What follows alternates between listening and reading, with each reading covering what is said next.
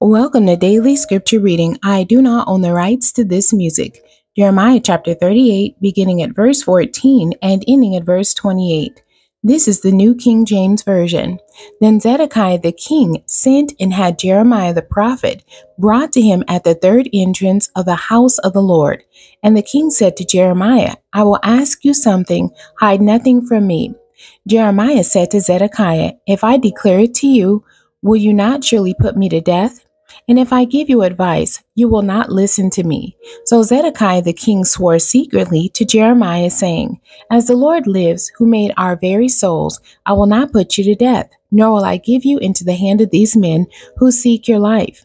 Then Jeremiah said to Zedekiah, Thus says the Lord, the God of hosts, the God of Israel, if you surely surrender to the king of Babylon's princes, then your soul shall live.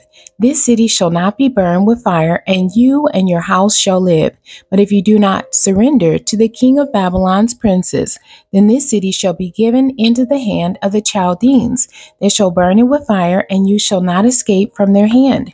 And Zedekiah the king said to Jeremiah, I am afraid of the Jews who have defected to the Chaldeans, lest they deliver me into their hand and they abuse me.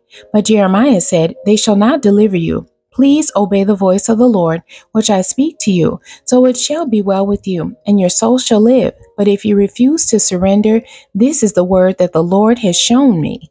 Now behold, all the women who are left in the king of Judah's house shall be surrendered to the king of Babylon's princes, and those women shall say, Your close friends have set upon you and prevailed against you. Your feet have sunk in the miry, and they have turned away again.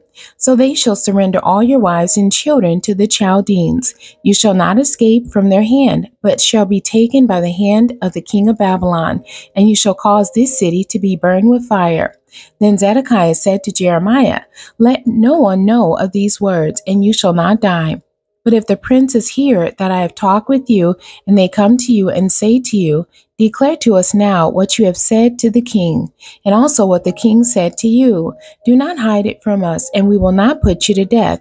Then you shall say to them, I presented my request before the king, that he would not make me return to Jonathan's house to die there. Then all the princes came to Jeremiah and asked him, and he told them according to all these words that the king had commanded. So they stopped speaking with him, for the conversation had not been heard.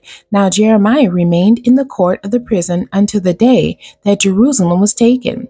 And he was there when Jerusalem was taken. The end. God bless you, and thank you for joining me today.